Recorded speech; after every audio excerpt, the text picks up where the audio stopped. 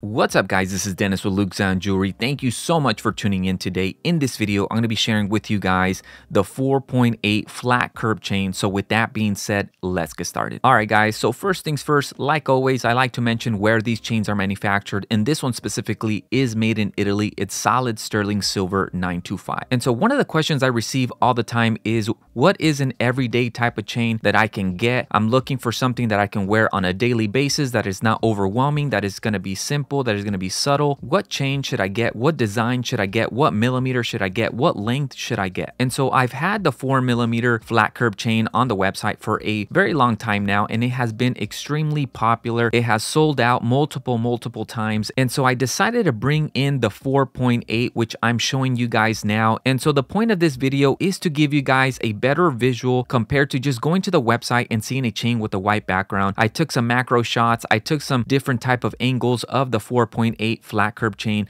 just to give you guys an idea on how this chain actually looks like compared to just going to the website. So I want to provide you guys with a few details regarding the 4.8 and why I believe this is an everyday type of chain that you can definitely wear, and it's not going to be such a huge overwhelming chain, a huge statement piece. And so I'm going to give you guys a few details. And so let's start off with the millimeter. Now keep in mind, when it comes to the millimeter, if you compare, let's say, a 4mm flat curb chain with a 4mm rope chain, you're gonna notice the difference on the size and the weight.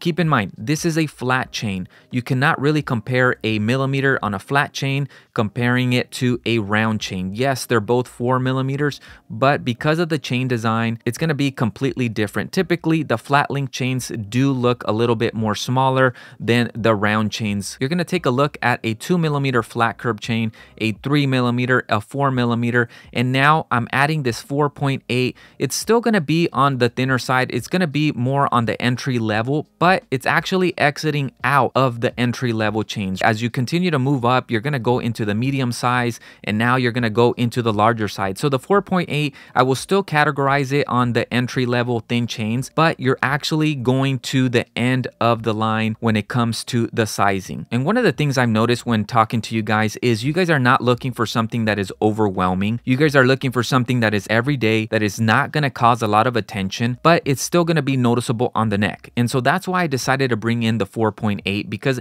the 4mm is great, but sometimes you just want something a little bit more bigger, and the 0.8, believe it or not, it's gonna add a huge difference when it comes to comparing the 4mm and the 4.8. And so next guys, when it comes to the shine of the flat curb chain, this is actually one of the things I don't really hear being spoken about. The flat curb chains, they shine. They have a very nice diamond cut that makes the chain shine really well. And as some of you guys know, sterling silver is a very highly reflective metal, and so that's just an extra shine that is going to give off the silver look and the diamond cuts on the flat curb chain. When it comes to this specific millimeter, it's actually really good for stacking and layering. You can definitely stack it with the same length. You can add a Cubalink chain to it, you can add a rope chain to it, or any other chain design. It's still going to look great whether you stack it same length, which I personally love to do, or the most popular thing to do is layer it, and that is just to add extra presence to the chest, to the neck. And when it comes to the 4.8, just standing alone by itself, it's going to hold up really well on just being alone.